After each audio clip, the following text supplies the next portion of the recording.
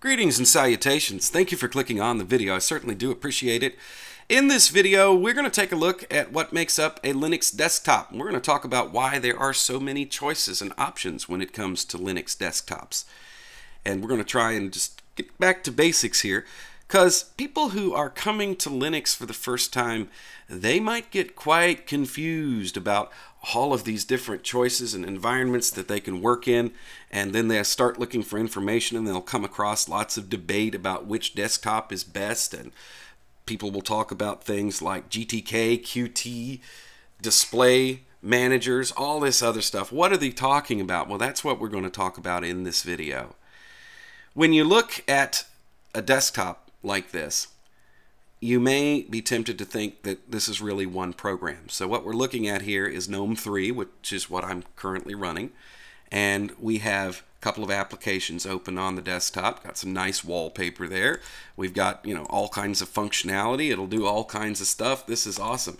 You might be tempted to think this is one program. It's not. It's a bunch of little programs that are put together to give you an environment in which you can work in. Linux is very modular. You can change all of this out. You can change bits and pieces. You can uninstall something and install something else. If you are a developer, you could actually write your own components to put on a desktop. That's where a lot of these desktop environments come from. They use a lot of the basic components that are already out there, and then people add to it. And it's really cool because it's very organic and it grows over time and things change. It's pretty awesome. But it's also confusing, especially if you're somebody who is used to working in Mac or Windows, where you really only get one desktop. This is it. This is what they give you. So what I'm going to do is I'm going to go through the basic components that make up a desktop. If you are already a Linux power user, maybe you're a developer, maybe you know a lot about this stuff, please keep in mind that I'm going to generalize quite a bit. And I'm going to skip over a lot of stuff because the basic idea of this video is just to give newbies some idea of what's going on so they can kind of follow along when they're learning about Linux. So the way we're going to do this is we're going to use Wikipedia as our source, and I will be putting the links to these articles in the description to the video. I thought it would be kind of cool to use Wikipedia because pretty much anything you want to know about Linux or Unix is available on Wikipedia. They have some pretty good basic articles. Now, this article obviously has some problems, but there's enough there to tell you what's going on. The basis of the Linux graphic environment, doesn't matter what kind it is Xorg. The X display server, also known as the X window system. This goes way, way, way back. And we're talking like mid-80s that X was actually originally developed. So X actually predates Windows. It predates most of the graphic stuff that you see on Mac. The original Macs and things, they were pretty basic graphics. This is a system that was designed for Unix. And the Unix system, of course, is what Linux is modeled after. So Linux is a Unix-like system, so it can take advantage of X. X is currently the default display server for every single Linux distribution out there. Doesn't matter what desktop they run, doesn't matter what it looks like. If it's graphically based, it's using X. There is a new display server that is coming along called Wayland, and that will replace X at some point. And the reason why they're doing that is because X is really, really old, and it's actually amazing that we get any performance out of it on today's modern computers, considering that it was developed in the 80s. I mean, really, honestly. It has been patched and coded, and it's just time for something new. So that's what Wayland is going to do. So what is a display server? What does this do? What it does is it tells your graphic card in your computer what to show on the screen.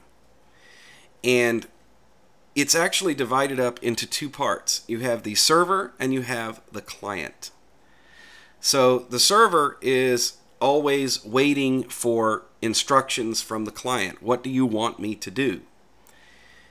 Now, that client can be running on your local machine, like in this case, we're just on one machine here, and they're running together. Or that client can be on another machine. So what you can do with X is a thing called X forwarding.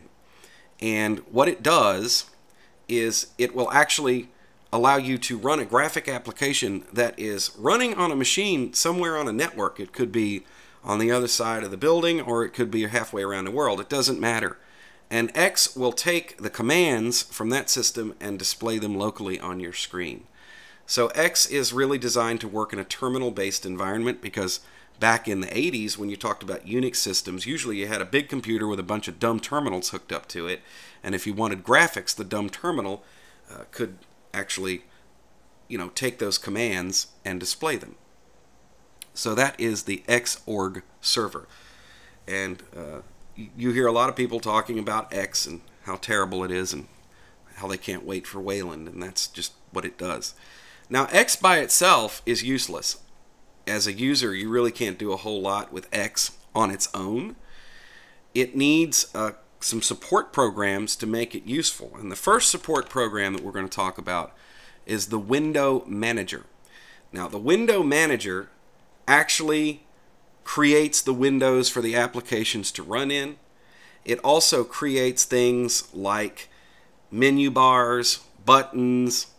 Well, the Window Manager controls input from the mouse. It controls input from the keyboard.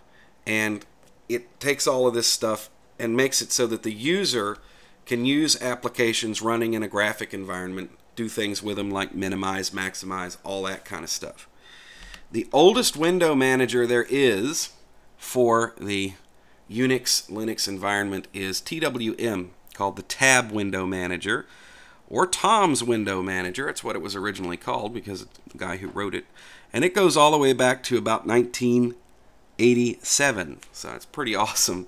It's actually still available. You can install it and you can configure it and you can use TWM. TWM is extremely basic. All it does is let you open up applications in Windows and see what's on the screen. And then, of course, we have menu bars, these buttons, and all that stuff. That's all it does. This is it. So, TWM is the most basic window manager there is. Now, before we get into other parts of the system, another thing we've got to talk about here is the X Display Manager. This is a program type. What the Display Manager does is it provides a graphic way for you to log into your computer and choose what desktop environment you want to run. So in this case, they're looking, I think this is an old KDM because it's definitely changed. That would be the KDE Desktop Manager. Linux Mint has one called Mint Display Manager.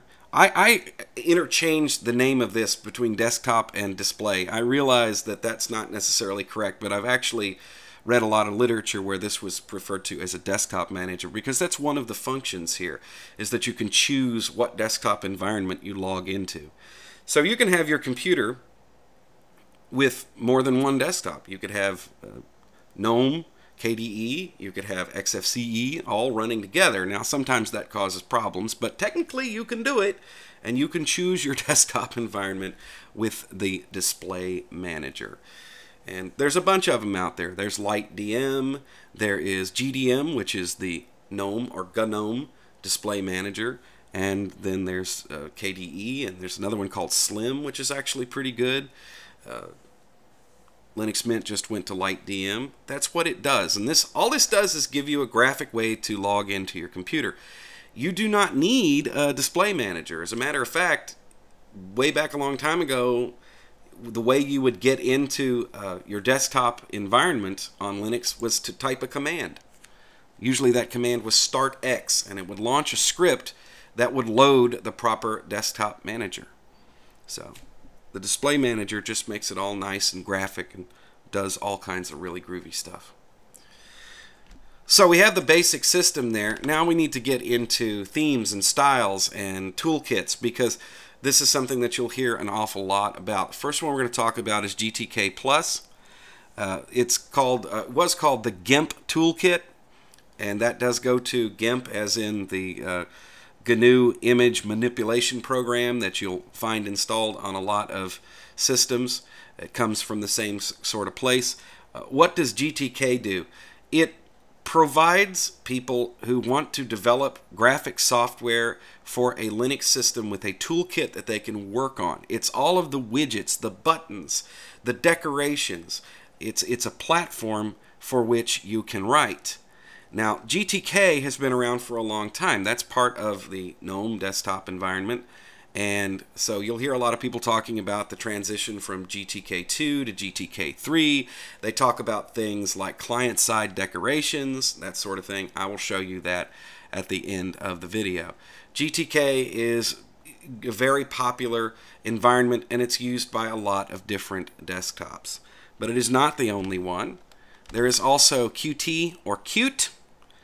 And this is pretty much the same thing, except it's just a different platform to write applications to.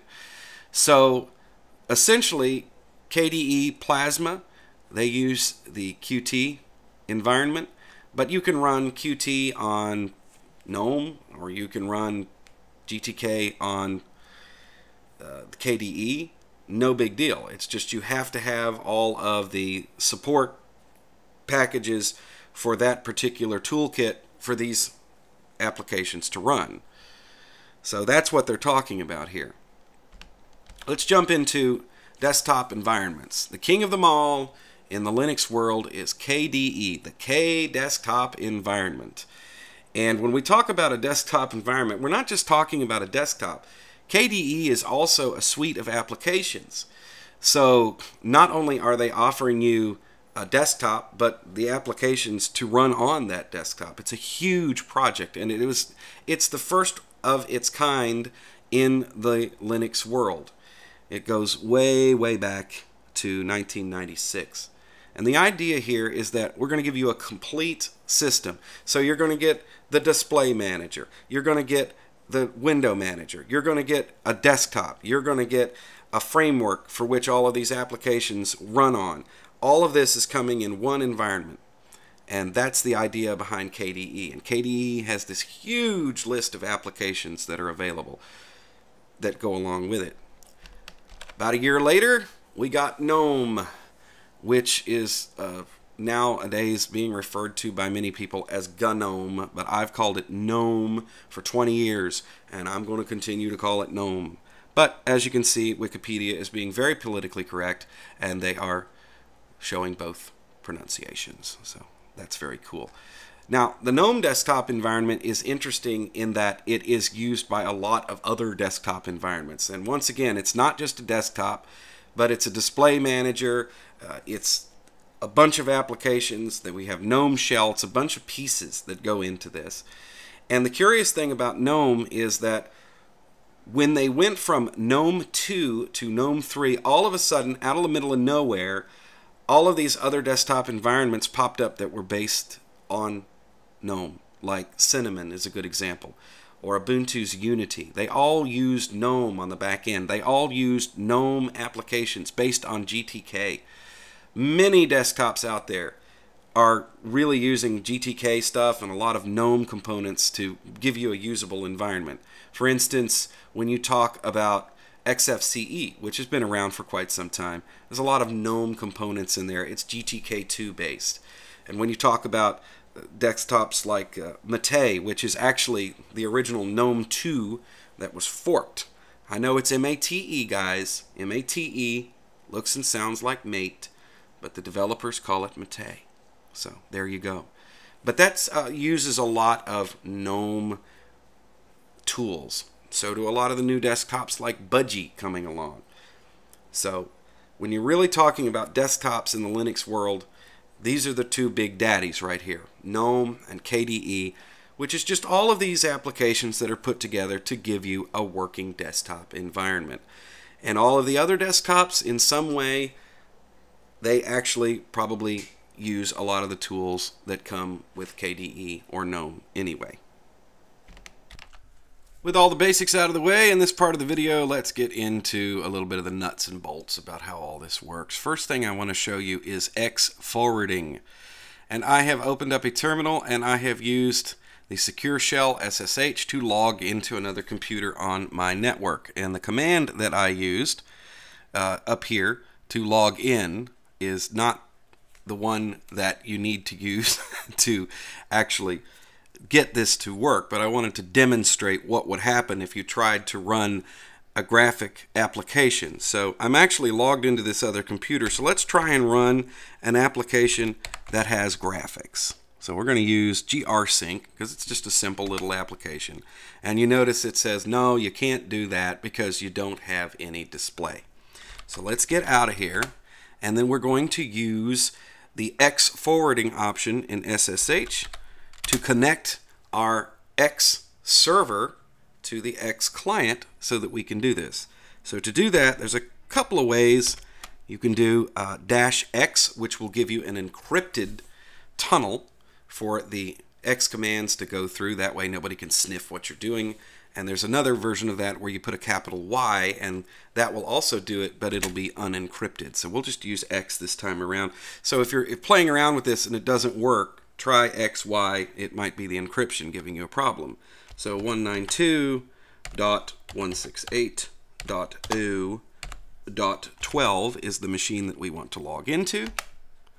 It looks and acts pretty much exactly the same, but we're going to issue the very same command, which is grsync. Now watch what happens this time. Well, the program opens right up and we're seeing it on the screen, but it's actually running in the other computer. So all of this information here, it's referring to the other machine. Now this works for simple stuff. So let's say that I wanted to look at the printer configuration on this machine. So I could just check it out by just putting in system config. Well, we gotta spell it right, make sure there. System.config.printers. There we go. And it'll open up, and it gives you some feedback there on the terminal about what it's doing, and I can check on the status of the printer. You can also run things from a terminal with super user privileges by just adding this little command. So let's do gk sudo, and then we'll do, well, let's see if this machine needs updating. So I'm going to run the mint update program from that computer. And now it's going to ask me for a password. And it's going to run mint update, and it's going to go out and check for updates and see if the machine needs anything added. And I can actually run the program and use it from here. Now, X forwarding is really cool, and it's quite useful, especially if you're administering a bunch of machines on a network just like I'm doing. But there are some caveats here. First of all, you can't use really huge applications. Web browsers don't work through here because those sorts of applications that use hardware acceleration, they really need to have access to the local video card. Because right now all we're doing is just sending commands to X to tell it what to draw. We don't have any hardware acceleration. So obviously a browser uses that and it wouldn't work. Sometimes you can load a browser up. It'll take forever to load and there'll be lots of errors, but you can do it. But this is a fun little feature, and it demonstrates how Xorg works. And usually when you close them, you have to actually Control-C to turn all that off. And then once again, a little bug I've noticed here is that when you log out, it'll do the same thing. Control-C, and now we're out. So that's how X forwarding works, gang. And it's actually one of the really cool things about working with X. And, you know, I've not gotten an adequate answer about how that's going to work when Wayland comes along, but I certainly hope that it still does, because that's a tool that I use every single day when I'm working on my local network of machines. Okay, so I got two applications up here, and I wanted to just talk a little bit about some of the odds and ends that go along with this. And this one is VirtualBox, which comes from virtualbox.org, and it is actually one that I downloaded directly from them, and it's written for Qt, and we have it running here on the GNOME desktop, and it looks pretty good. And then over here we have a GNOME native application that's running in GTK. And it really doesn't matter whether you're using like the KDE Plasma desktop. Chances are you're probably going to run some GNOME applications, and if you're running GNOME, you probably want to run some Qt. But one of the things that you might run into with different desktop environments is how well these applications work side by side. So you'll hear a lot of times people say, well, they have great Qt integration in this desktop. But what that means is that it's native GTK, but it runs Qt apps quite well. And so they look and act pretty much the same way. Another thing that you'll hear about is something called client-side decorations. This is something that came along with GTK Plus, GTK 3. And this is a different way of doing it. So we're looking at Qt here, and our window manager is providing this menu bar up top, and it gives us the basic functions of the menu bar. And we have a minimize and maximize button, and we can close the application and all that stuff there. It's pretty normal stuff that you're used to. With client-side decorations, the actual application itself provides these buttons, which means that you can integrate more sexy things in here, like menus and stuff like that. So we're looking at the disks application, and you see that we have this little menu that's integrated here, and that menu can do things. It's actually sitting up here on this menu bar. It's just ignoring the window manager, and it's providing its own decorations. So that's what that's called. Now you take Linux Mint, for instance, and they don't particularly like client-side decorations. They want to keep it to a more traditional interface, so they actually have forked a bunch of apps that are called X apps, which are actually really cool, that are a more standard look. They use, up here, they'll have a menu bar, and they'll have the menu like here, these kind of menus, whereas, okay, this is the Nautilus program, which is the file manager in GNOME, and you see it uses everything as client-side. So we don't have a regular menu that has file and view and all that other stuff. It's all contained up in here. So that's what they're talking about when they talk about client-side decorations. My personal thing on it is I don't care. Some people are really upset about this. I don't. I think some of it's pretty cool. So, you know, they can put like the buttons up here to select something or cancel something, and it kind of keeps it out of the way, and it doesn't have to open up a box that jumps up in front of it for that sort of thing. So yeah, it's kind of cool. That's actually not bad at all. Now with GNOME, sometimes it's hard to get these. I've noticed that when you first install it, and even the later versions, I've noticed this. If you would download the VirtualBox application or VLC or one of the other Qt apps out there, it wouldn't look right. It would not match up to what's going on. And that made me scratch my head for a long time. I was like, how do you get this to work? And finally, somebody out there in the community, when I was talking about it in a video I posted quite some time ago, said, if you do this, it'll make it work. So I'm going to show you this. And that is, so if you run in Qt apps and they don't look right, then all you have to do is add this line to a configuration file called environment, and basically it tells it what to do. It says Qt style, it makes it GTK plus. So it overrides whatever the Qt theme is, and then it makes it GTK plus, and it does that. And that's all you really got to do to make it work. And for the life of me, I don't understand why the GNOME project and several other desktops don't just have this included. Linux Mint does. So Linux Mint runs Qt apps quite well. But we're playing around in the GNOME world right now. At least I am. And so therefore I have to make that change manually. But it took a long time to figure out how all that worked. And it's like it's a head scratcher, even for folks who've been using Linux for a long time. The particular developers that put out these different desktops can have different levels of integration for different toolkits, and it sometimes can come up with some goofy stuff on the screen. If you run KDE Plasma, for instance, they actually have a setting in there where you can have the Qt style be different from the GTK style because they handle them separately, which in some ways is pretty cool. And in the GNOME or GNOME desktop environment, they don't. So there you go. And that's pretty much all I wanted to say in this video, just to point out, you know, why we have so many different desktops and why we have so many different choices in the Linux world. Because you can, and it's all open source, so people can use other people's work, and they can build on it, and they can change it. It's pretty cool and pretty awesome that way.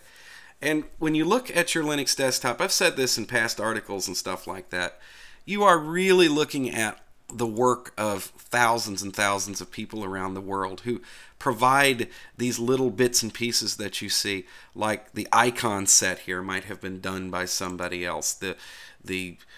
This particular application has a different team of volunteers that are working on it. The menu bar up here has certain part of the GNOME project is doing that. It's really awesome.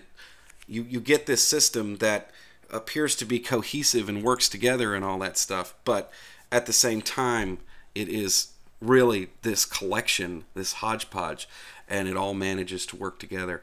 That's something that I find very cool. So go off and read those articles if you want to, and be my guest. Look for more information, because it's really one of the very cool things about Linux is the fact that you have so many choices, so many possibilities, and you can truly make it your own. Thanks for watching the video. Check out Easy Linux on the web. Check out Easy Linux on Facebook, and if you like it, give it a like. And also check out freedompenguin.com for lots of really cool stories about Linux. I just had one posted there about the latest Linux Mint, so you can check that out at freedompenguin.com. Links to everything will be available in the description to the video. I'm gone. We'll do it again soon.